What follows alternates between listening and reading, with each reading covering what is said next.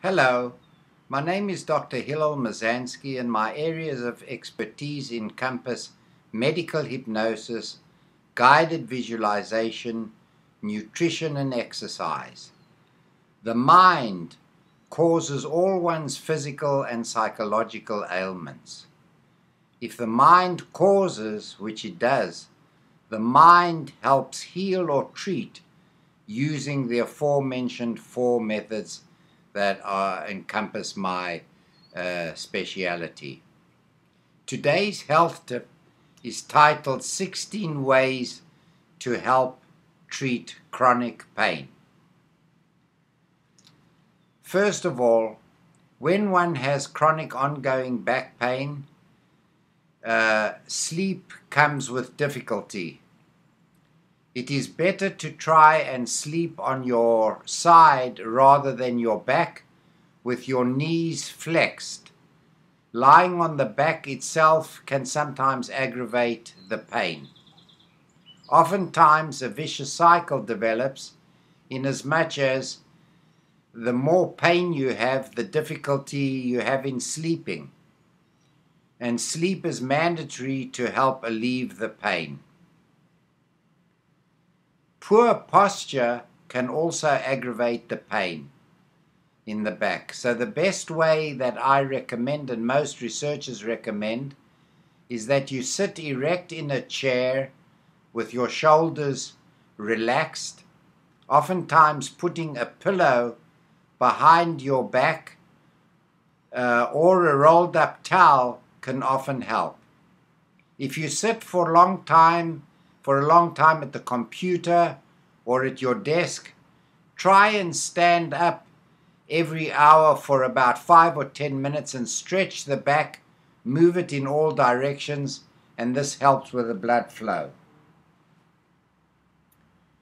For acute back pain, oftentimes over-the-counter medication can help, such as acetaminophen or Tylenol, or the so-called NSAIDs, non-steroidal anti-inflammatory drugs.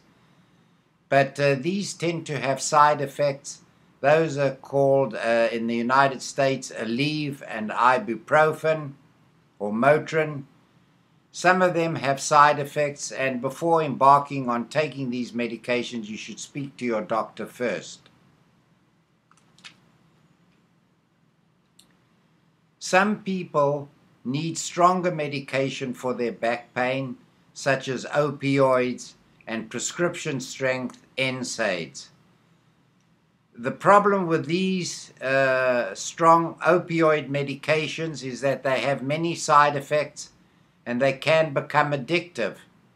So as a last resort, one should not try opioids unless it's absolutely necessary, and everything else has been tried, and we will describe the other things shortly.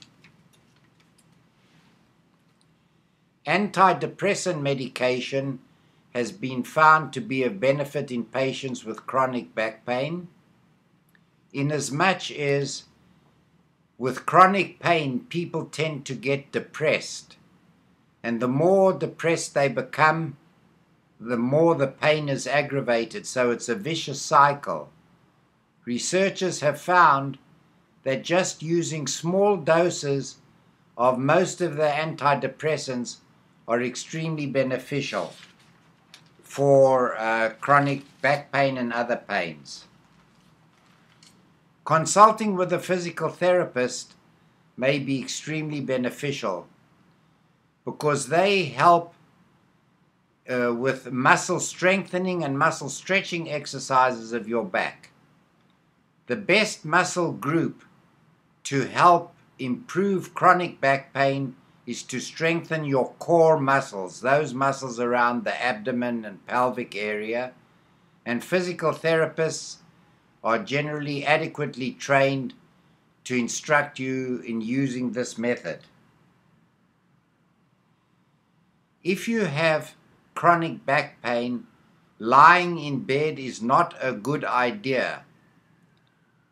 1 to 2 days of rest is all that's indicated, because lying in bed aggravates the swelling of all the tissues in the back, the ligaments and the joints. So please try and move and do not lie in bed for any prolonged period of time, as all you're doing is you're aggravating the pain, and that is contraindicated.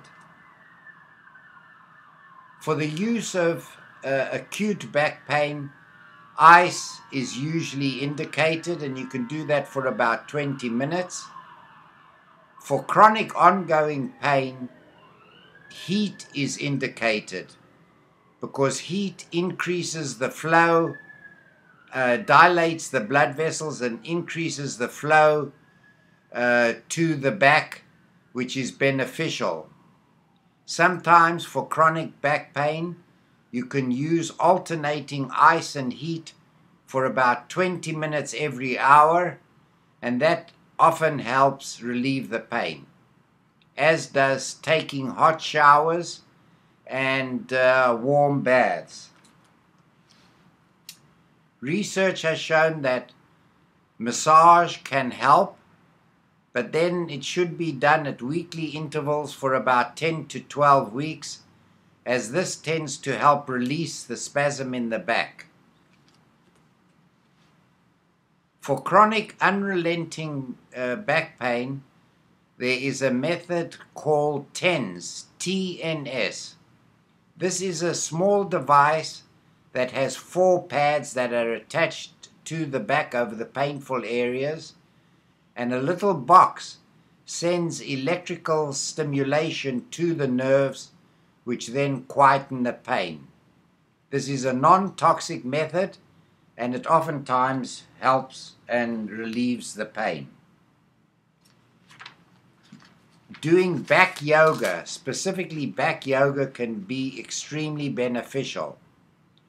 But before you embark on the yoga, you must speak to your instructor that they be very careful with the movements that you undergo, because you must not do anything that's going to aggravate the pain. And a competent yoga instructor can work wonders for your back. Biofeedback is another good method to help the pain. Electrodes attached to the brain, and using deep breathing exercises, your respiration rate and your pulse rate is monitored, and this helps relieve and control pain. If the pain is very severe, cortisone or steroid injections can be used into the back. Usually a maximum of 3 are done, and this is usually done by a special pain specialist.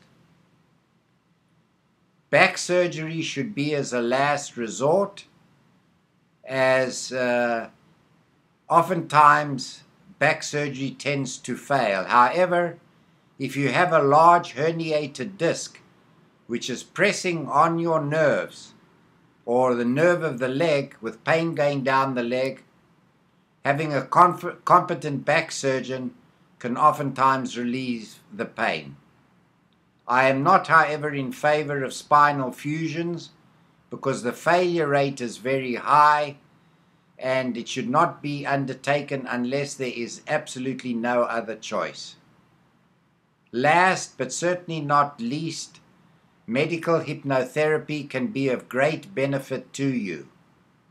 It is a non-toxic method, and it can work wonders in relieving the pain, relaxing the stress and anxiety, and relaxing you when you go to sleep. You listen to the hypnosis video twice a day, and you'll be empowered to help heal your back pain.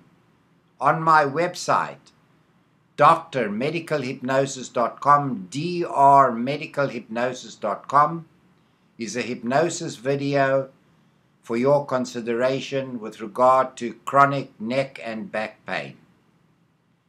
My new book titled Empower Yourself with Medical Hypnosis is available on Amazon.com, and reading the book will allow you and empower you to live a longer, happier, healthier life. My name is Dr. Hillel Mazansky, and I thank you for listening to this health tip.